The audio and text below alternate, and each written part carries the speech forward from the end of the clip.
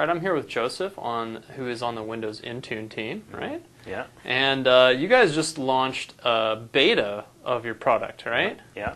Okay. It's a pretty interesting concept of what you guys are trying to do there. Could you explain a little bit to us what is the purpose? What is Intune all about? Yeah.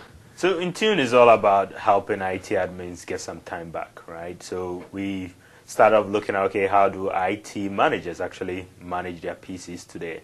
And when you look at the mid-market, we often hear them telling us they're busy, they're strapped, they don't have time. And so one of the concepts behind Windows Intune was how to make it easy for the IT admins.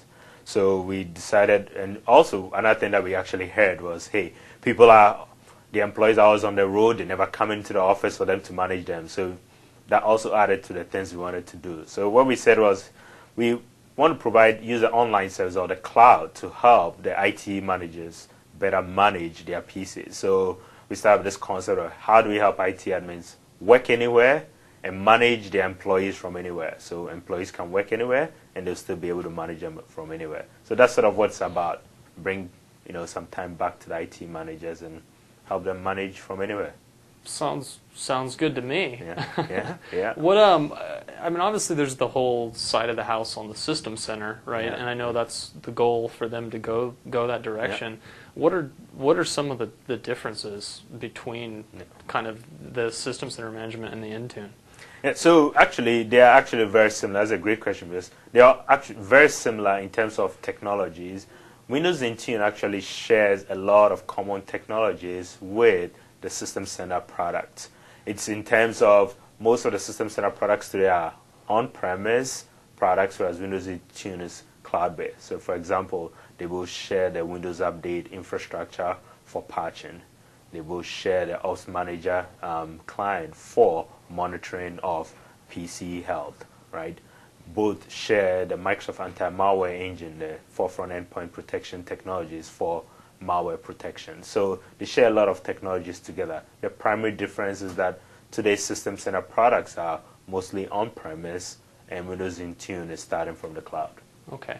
What about scale? Does Intune scale if I have 200,000 machines in my corporation? Or? That's an interesting one, because we are building the Windows Intune infrastructure scales. Obviously, we started with my team also in building the Windows Update infrastructure that scales to hundreds of millions of PCs. Right. So from a scale perspective, we have that scale. But in terms of the end experience that we want to produce or provide to customers, we focus on the mid-market customers which we believe actually have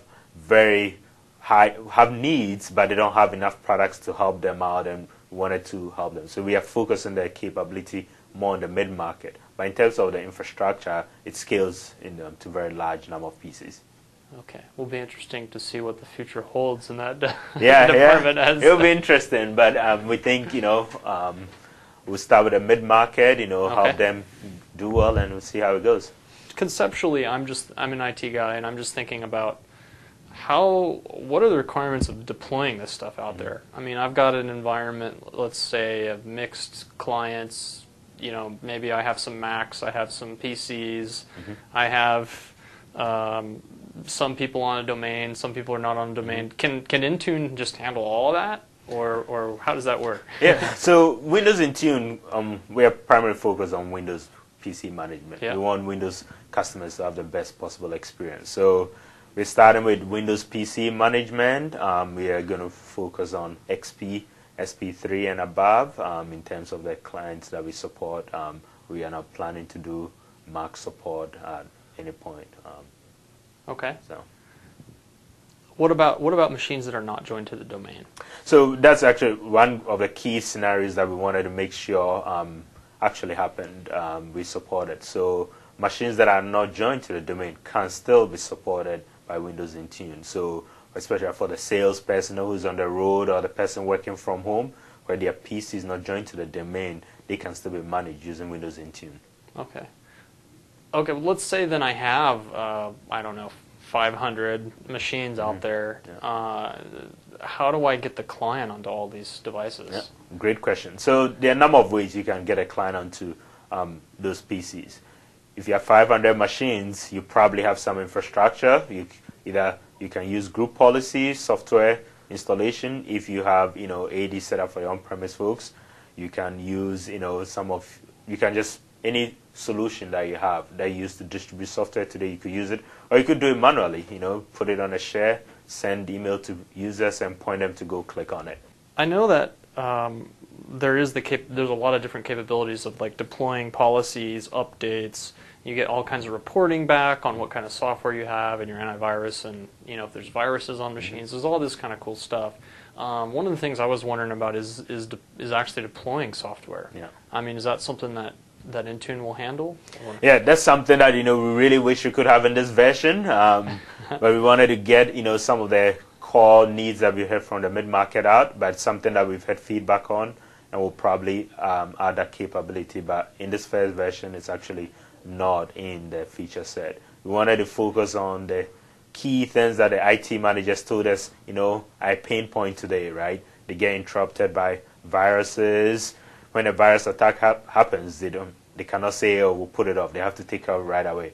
When Patch Tuesday or security issues come up, they need to deal with it right away. So we focus the first version of helping remove some of those pain points and give them back time. But as we move forward, more frequent cycle, we'll add some of those capabilities like software distribution, etc. But right now, it's not in this release. Okay. One of the interesting things you just mentioned was the antivirus piece or anti-malware piece. What are the capabilities there?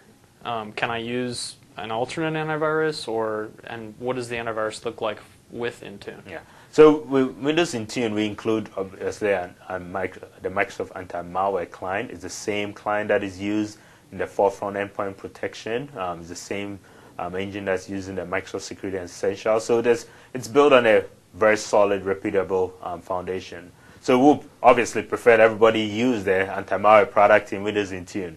However, we also recognize some people may have third-party anti-malware solutions, and so when our installation happens, we notice those that a PC has a third-party and non-Microsoft anti-malware installation. We'll leave that there, but we'll notify the IT admin that, hey, we saw that you have a third-party anti-malware product, and we left it there, so that they are aware that we are not actively, protecting that PC using our technology. Okay, you just give the report back and say, hey, we know it's there, and will you tell people that if the definitions are out of date, or no? Or is it kind of hands-off? Right now it's hands-off, because we don't know enough about those products to take responsibility for managing them. That's right. That makes sense. Yeah. Okay. What about, there's one of the things that I just happened to see on your website, which is saying that people who subscribe to Windows Intune, they get free updates. What kinds of free updates what does that mean? What software do people get? So think of Windows Intune as, it's a combination of the service, which I was primarily talking about, where we provide PC management. There's also a component that gives the end user Windows SA rights, like upgrade to newer versions of Windows if they've paid for the license of Windows Pro that is required for Windows Intune.